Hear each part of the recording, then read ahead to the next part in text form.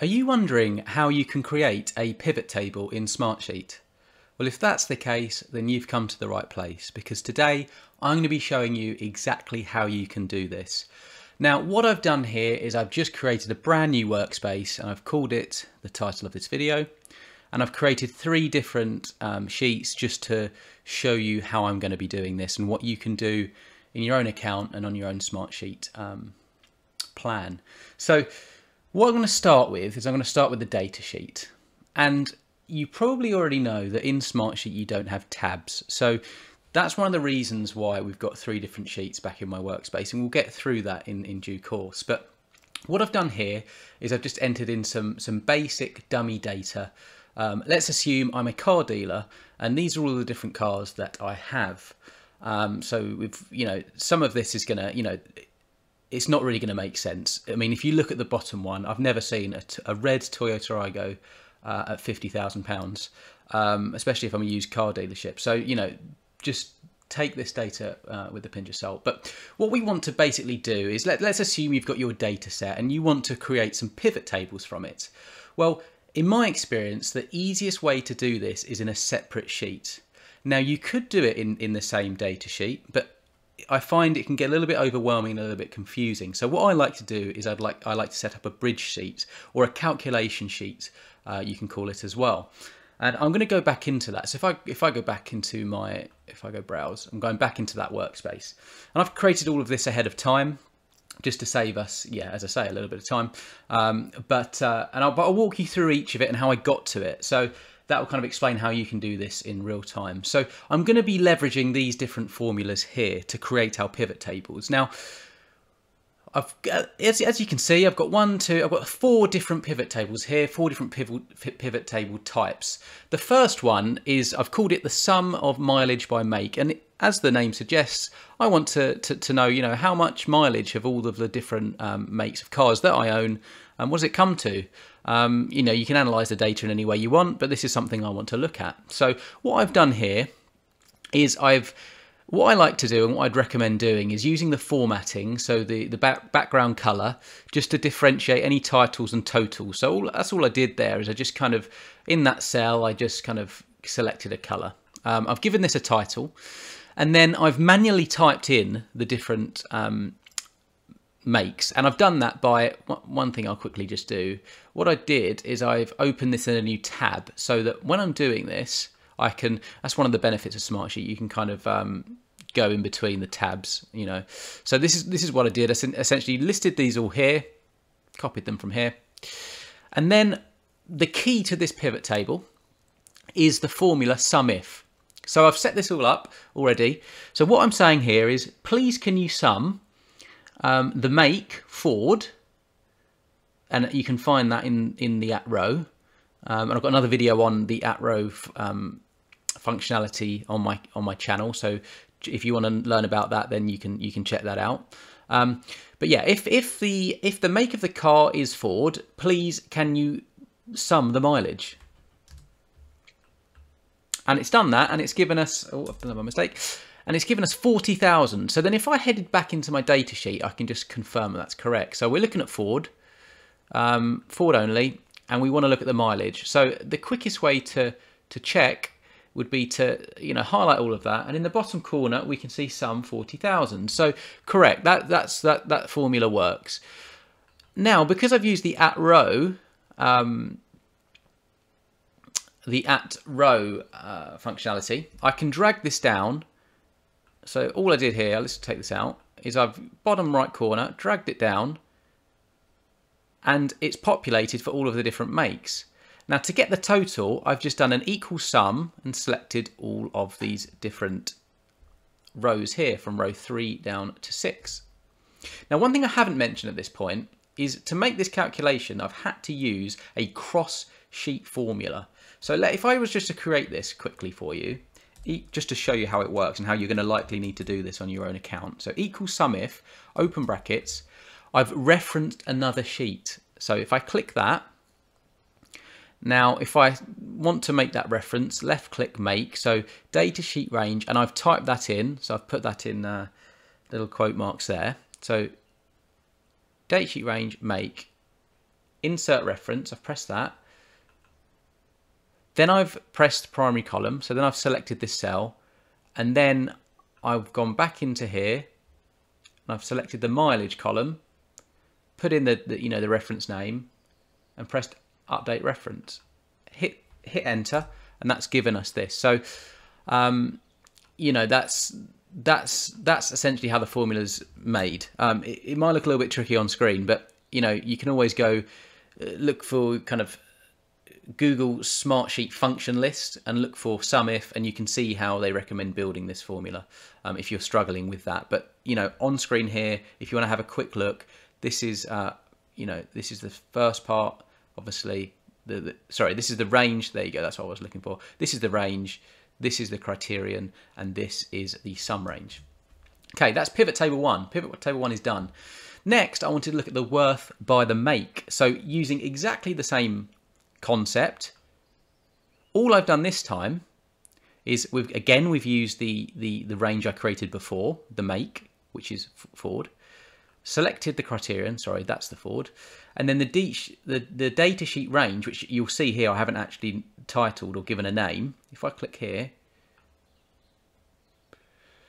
this would have been the price, I believe. I selected this as price. So if let me wipe this out. You know what? Let's do this from scratch, and we'll show you how it works. Sumif. So just remember when you're doing this, basically if you have to create the pivot tables manually in Smartsheet. This is something you're going to need to set up. So select this column, insert reference. You're going to need to set it up. But if once you've done it once, this will continue populating so long as you continue updating the data sheet. So that is one of the benefits. Is a one-time thing you need to do.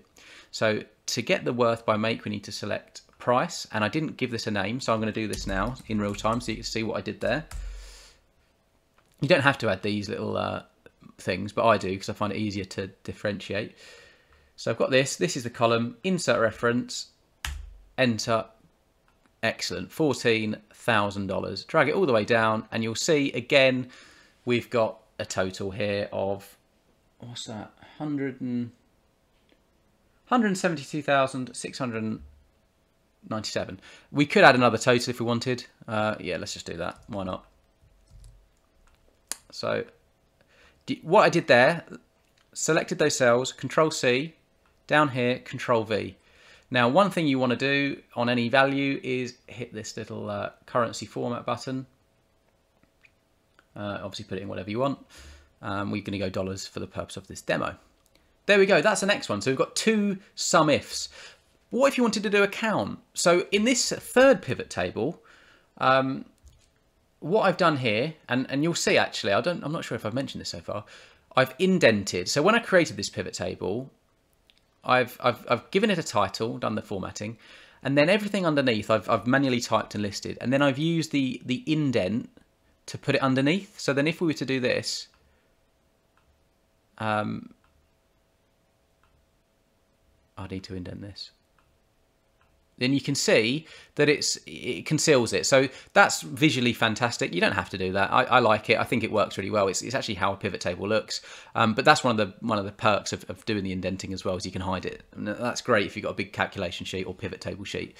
It's another just little tip there. Anyway, what I've done here, entered all of the different colors. I've indented them out. So let's just whack them out. So that's essentially how it would have been. Use the indent. Got this here. This formula is a count if. So what I'm doing here, count if the color found in the range color. So count the color if it's green, for instance, or black or red. So this is just saying, all the different cars that I own as a dealer, this is how many we've got. So that's another example. You can use the count if formula. Now the bottom one, I just want to quickly show you this, because this is almost a pivot table, if you can imagine, in Excel, where you've got, you've got kind of like a 2-axis going on. So here I'm looking at the color by the make. Not just that, sorry. I've got the color by the make and then the model as well. So I've got 3 different independent variables going on here. Now what I did, again, I started just by creating the outline or the shell. So I've put in car analysis, as just the title of this pivot table. I've typed in color here, put in just the grey, and I've just listed out the colors here. And then on the left hand side, I've put in 2 examples from the data sheet, so Fiesta and Fusion, and I've indented them. Now onto the formulas. If you look here, this is just a sum of what follows underneath, because we want to look at, in Ford, we want to look at what we've got for colors. So all I did here was equal sum, and I've done the references. And then what I did, if I just wipe this out, just give you an example, is then bottom right, drag. And that's going to automatically map to the rows underneath. Now, when it comes to this particular formula, I've gone for a count if, and this is, or count ifs, I should say, because this is 2 arguments in this formula. I'm asking if the model is Fiesta and the color is green, can you count it, please? And I've only done this once, and the reason why I've only had to do this once is one symbol that's going to prove invaluable if you're not using it already, and that's the dollar symbol. If you put it before the front of a argument, when you drag it down, it's going to keep the references. And when it comes to a particular number cell, you want to put it just before the number. So as an example, if I took these out, if I drag this down, it's not going to work. We're going to get a blocked and circular reference. And that's because if you then click into the formula, you'll see it's shifted. So what's happened here is the reference has shifted from green, it should be green, but it's gone down to column 2, row 26. So that's not what we want. We want green. So, I mean, you could go in here and manually do this, and you could do that and press enter and it will bring it back. But a way around that is if you put in these dollars. So I want to put in dollar here, and I want to put in dollar before this number. Because what I want this to do is to stay on that cell no matter where I copy or drag the formula to. And the same for this. The reason why this goes here is because I'm going to be dragging it vertically, not horizontally. Bring this down, and then I can do this. Look at that, the whole way across. And if I go in here, it's going to, if you look, the cell references are mapped automatically. So this little dollar sign is invaluable. It saves you so much time, so do learn that. Hopefully I've explained that well. If I haven't, drop it down in the link below, in the comments section down below, and I'll get back to questions on that, and I can explain it in a future video if needs be. But anyway, you can see now we have this 3-variabled pivot table. So this is how to create pivot tables really in Smartsheet. You've basically got to set them up manually. But if I go in here and I start making some changes, let's do this. Look, if I add a couple of greens, let's go, the Ford Fusion in red. Or actually, we've spray painted it and now it's green. This should update. I need to save it, don't I? Oh, cancel, I didn't save it. How many greens have you got here? 3. Might need to refresh. Get rid of that. 3. There we go. Perfect. So this is updating in real time. Fantastic. So long as the data sheet is updated, your pivot tables are going to update. So as I say, I would recommend getting those in a separate sheet. Now, the last thing I'd quickly just like to show you, one of the benefits of using pivot tables is the dashboard. So when it comes to creating a dashboard, I've got a blank dashboard here. I'm just going to add a new chart. Is if we then reference that pivot table sheet, if we were to select any one of them, so let's go on here, we want to look at this. We can create charts in an instant. And all you then need to do is just play around with the formatting. You can change colors as you like. You can change all the kind of headings. But look, automatically I've got a chart that's just absolutely amazing. I could have a pie instead. So I know that 20% of my cars in my lot are Toyotas, for instance. So you can do this kind of thing, and then you can build out a dashboard. And before you know it, you've got this interactive dashboard that, if you, let's save this up. That you can really start analyzing your data. You can visualize it, and you can create these kind of dashboards for your stakeholders. So there's one final thing that I haven't mentioned yet. You might know this already, but you might not. And that is, there's actually a pivot app in Smartsheet. I'm just going to Google it. It's paid for though, and that's why I haven't discussed it so far. You wanted to know how to create a pivot table in Smartsheet. That's how you can do it free of charge. Otherwise, if you have the budget, or you can gain it, then you could always get the pivot app. And now this is a paid app, and you'll see an example of it here, of what it looks like. It works very similar to Excel, so you obviously specify your rows and columns and your values. But this is a paid for application, but you can get it to create pivot tables in Smartsheet if you wanted. So just Google pivot app Smartsheet. It'll be the first link at the top, and then you have to contact Smartsheet to discuss it. They will give you a price depending on your solution and how you use Smartsheet. So just bear that in mind. So the price may vary. I'm not sure how much it's going to cost for you if you're an independent user or an organization. So just do bear that in mind. So that was how to create a pivot table in Smartsheet. I hope this video is useful. If it was, please do hit the like button. That tells me I should continue making videos like this. And do consider subscribing to my channel.